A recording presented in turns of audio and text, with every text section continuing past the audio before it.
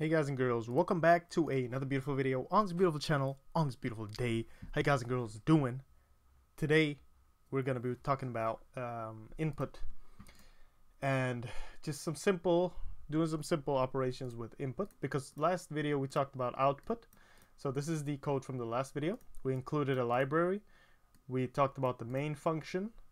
We talked about left to right and down, how the program reads the code, the printing out, how we did that, and system pause was good because we paused the program so it didn't just quit after all this happened, so we could actually read this.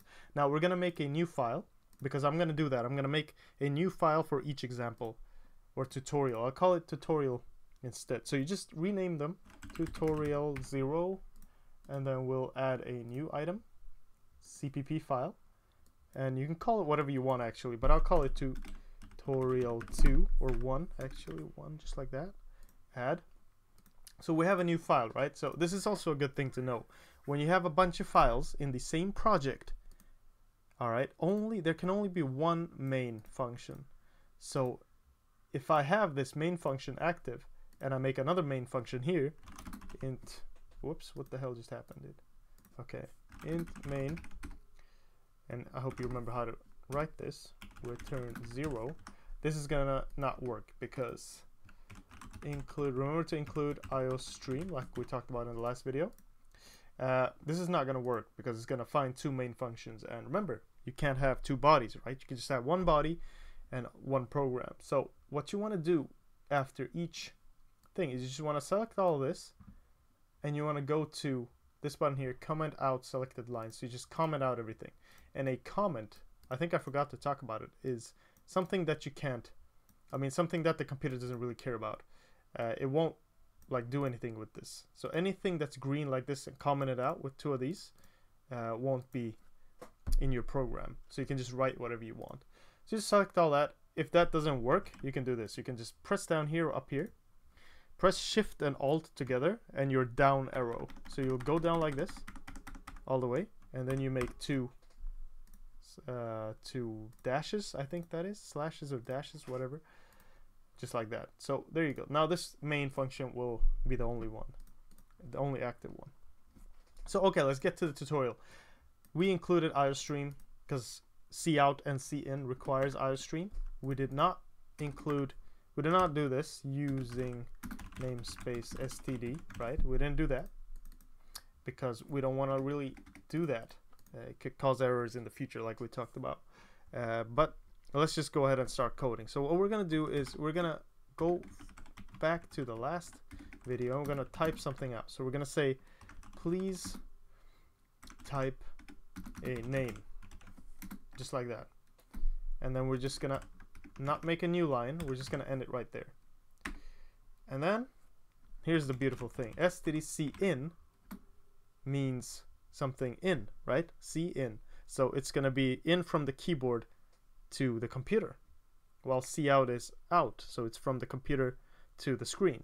So we're going to cin, and then we use the input operator, I think it's called, this one, the other way around. This is really important, and we're going to say type a name, right? So we have to make a variable here. Or let's type a number. Let's just say number. Let's start off with that. So we're going to talk about variables as well. And this variable is just going to be an integer. Well, let's call it age equals 0 from the start. Now, we'll talk about variables in the next video a little more in detail. But this is a integer value. It can only hold a number. So think of this as a box, right? And a box with a specific shape. You can only fit the same shapes into this box. So this box can hold one shape of a specific type, and that is an integer. So this is the type. This is the name of the variable. You can name it whatever you want. This is how you access it later. So you know how you might have a box full of stuff in your attic and you'd name it? That's it. So you kind of have the name. You reference to that with this name. And then equals to means we want to give it a value. It goes from right to left, always, the equal sign. So whatever is right of the equal sign will go into whatever is on the left. So we can't do int 0 equals age. You can't do that. That's the other way around, right? So int age equals 0. So we don't have an age from the start. This is called initializing a variable as well. So when it starts off with a value, you could do this. It doesn't have a value from start, but I don't like that. I like this. Is good practice doing this. So yeah, there you go. Now remember, from left to right and down. So we create a variable, we go down, this is going to be printed out, and then we're going to get something where we're going to be able to type a name or an age. So we'll just say age here, our variable that we created. We'll put something into it from the keyboard, and then we'll make another cout call when all that is done, and we'll say the age is, and then age. This might be going too fast, I'm sorry, but we talked about this before. This is a stream. So a stream, the output operator, we give it a string, a literal here. So this is going to be typed out to the screen. And then we say, okay, we just want to break it here, and we want to give the stream something else. So we're typing in age here. We're giving it the integer value to print out. And it's like, okay, end that. So the integer value has been printed out. Now I also want to give it a new line. So we were kind of fragmenting the stream, making it into pieces and putting it all together. So you can't do this. You can't remove these and be like, okay, I want to print all this stuff out. All right, in case you want to switch type or whatever you want to call it. So you have to kind of split it up depending on if you want a string and then an integer and then some other variable and so on and so on.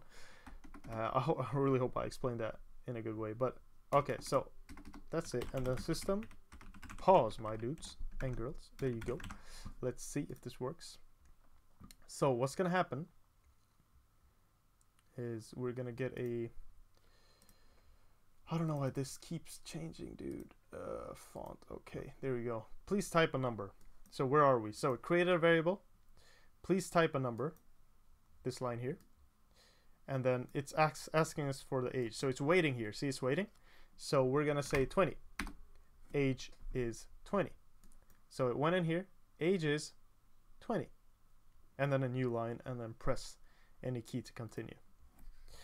And the system pause helps us stay there. So you see how that kind of works up and down. And let me just say one more thing about variables. A variable is it can vary. That's why it's called a variable. You can change its value whenever you want, but you cannot change its type. And we'll talk about this in the next video.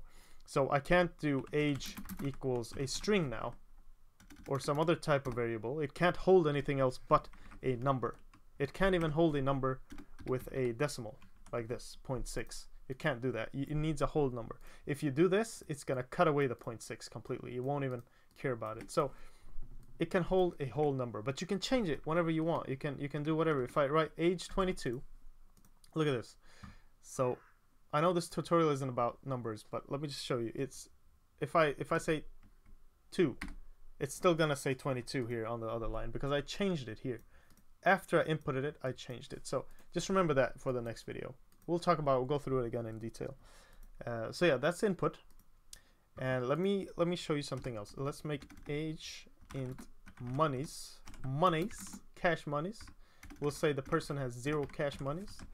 So we want to input an age and monies.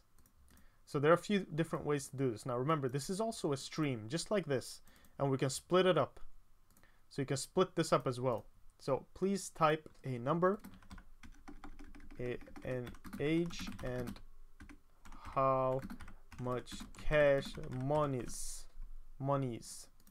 So we're gonna say age. Now there's 2 ways you can do this. You can copy paste this, obviously, and say monies, just like that, and then we'll ages money is, now this isn't really good grammar, but whatever, monies, new line. So I hope you're following me on how I'm splitting this up. So whenever I want to switch type, I have to give it the operator. So monies, switch, string, switch. You don't really have to switch here. I could remove this and just make it in the same one, just like that, but it looks better, so I kind of split it up. Whatever. So these are 2 ways. Let me just try this. So it's gonna say, please type an age and how much money. So age 20, and it's still waiting. Money's $2,000. So I get 20 age and 2,000 monies. Press any key to continue. Boom.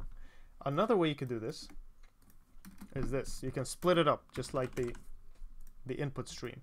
So sin age and monies in one stream. So then it's gonna wait. I'll say 23. Still waiting. 5,000. Some rich dude. Boom. Easy. See?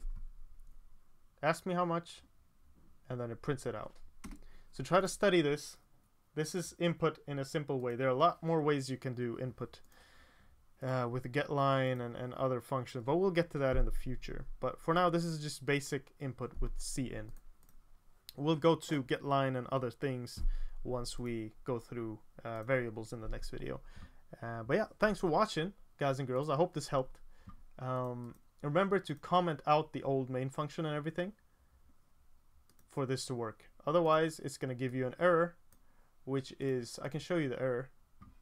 I think it says, yeah, it's just like something, some linker fatal error. One or more multiply defined multiply defined symbols found, blah blah blah, some crazy shit right now. So yeah, you probably don't want that. So just comment that out. Boom. And comment this out when you're done as well for the next video. Thanks for watching. Take care. Best of luck. And I'll see you guys in the next one. All right. Bye-bye.